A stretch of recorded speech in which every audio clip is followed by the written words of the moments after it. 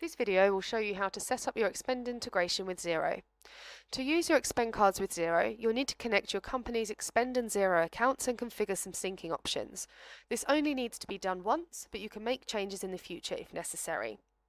In the dashboard, click Settings, click Integrations, and then click Xero. Follow the steps to connect Xero and configure your syncing. All setup and configuration for syncing Expend with Xero is done on this page. First of all, you'll need to turn on Xero syncing. Click the Connect button to connect your Xero account and your Expend account. You'll be redirected to Xero. Log into your Xero account and click Allow Access to authorize Expend to access your Xero data. You'll be returned to the Expend dashboard to continue setup. You can also disconnect and stop syncing here. To set your control accounts, Expend needs some new accounts in your Xero chart of accounts. They will be used to record transactions made with Expend cards and to keep track of money loaded into your float account.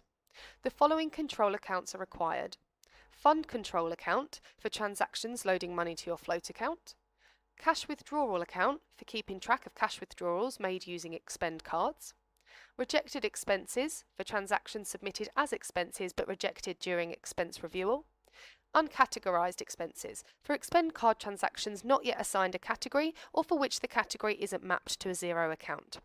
You can create the accounts directly in your Xero chart of accounts, but we recommend using the Xero Asset Account and Xero Expense Account buttons on the Xero configuration page to quickly create new accounts with the appropriate settings. We also recommend creating new accounts instead of using existing accounts.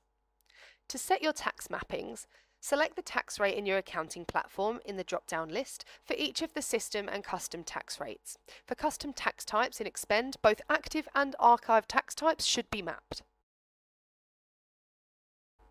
Next, you can set your account mappings. When you submit an expense report for a transaction in Expend, you can select a category for that expense, such as travel, entertainment, office supplies, and so on. Using the category you selected, Expend files it to the appropriate account in your Xero chart of accounts.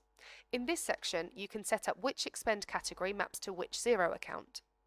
If you don't find the account you need, you can create one, and Expend will set it up for you in Xero. Simply click Xero Expense Account, and in the form that opens, enter an account name and a code. Note that the account will be created in Xero as with the account type Expense and tax setting Xero rated expenses. You can change this in your Xero chart of accounts if needed. Expense sync settings. You can specify at which point you want Expend card transactions to sync to Xero. You have 4 options. The first is that the transaction is final and you've approved or rejected it. We usually set this as default. The transaction is final when the merchant has taken the funds. Once you've approved or rejected the expense report and the transaction is final, we will sync it for you. The second option is that you've approved or rejected it. With this setting, the transaction may not be final yet. If you reconcile it and then something changes, such as foreign exchange adjustments or fees, we may be unable to update the amount. The third option, the transaction is final. With this setting, the transaction is final, so the amount won't change. But if you reconcile it in Xero, we'll be unable to sync further changes to the expense details, such as category, notes, or tracking details. The fourth option, the card is used. We don't usually recommend this setting. With this setting, neither the transaction nor the expense details are final. We usually recommend that you wait until the transaction appears in your bank feed before reconciling it. Once reconciled, we'll be unable to sync any further changes to the expense details or the transaction amount.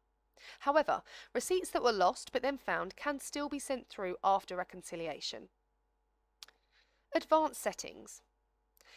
If this is turned on, tax information will be sent to Xero even if the expense doesn't have a receipt attached. We usually suggest that you leave this off. If you want to, you can sync expenses from a specific date. Expenses before this date will not be synced. If you don't specify a date, all expenses will be synced. This will only apply the first time when you set up your configuration.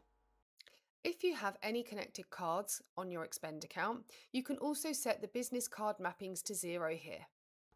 Make sure you click Save to finish and save your settings. If you make changes in the future, your updated settings will apply to all new transactions and expenses.